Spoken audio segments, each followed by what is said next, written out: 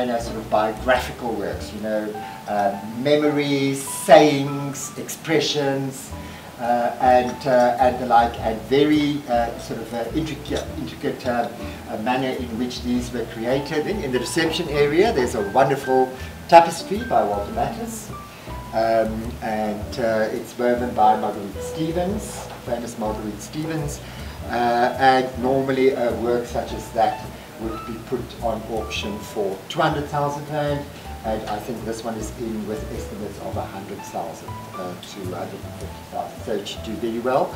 Very quirky, typical Battiss. It's called Fly Day, with all these people, you know, miraculously flying over a wonderful exotic landscape.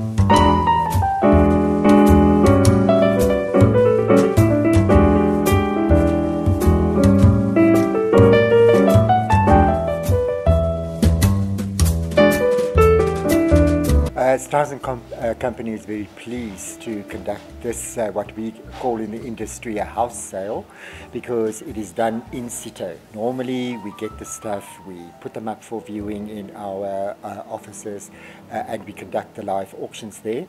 And on rare occasions we're fortunate enough to have a house sale. Now they generate a lot of interest because people know that they can get quite good value for their money, and in this particular case with the Monarch Hotel, the whole building, including all the furniture and furnishings, are all liquidated, and we are responsible, of course, for the fine art.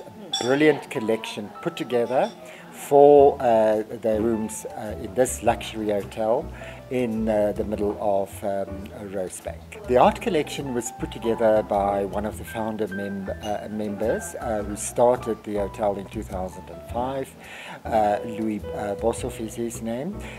He and his partner, of course, at that stage, they collected quite well-known names such as Dumile Feni, Sam Klingetwa, but also other artists like Robert Hodgins, Brett Murray, Andrew Verster, and the likes, for really inexpensive, and they had a good eye to place these works throughout all the 12 luxury rooms and the public reception areas and the dining areas and the likes.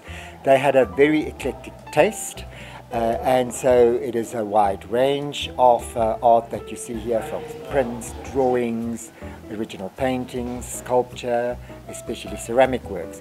And to mention a couple of the most important ceramic works, of course, and they are by an artist called Ruan Hoffmann, and he made no fewer than 60 plates for the dining area and for one of the conference rooms, which are displayed en masse, making a very nice impression, of course, and we are going to auction these plates individually. The big auction is on Wednesday, the 5th of February 2020.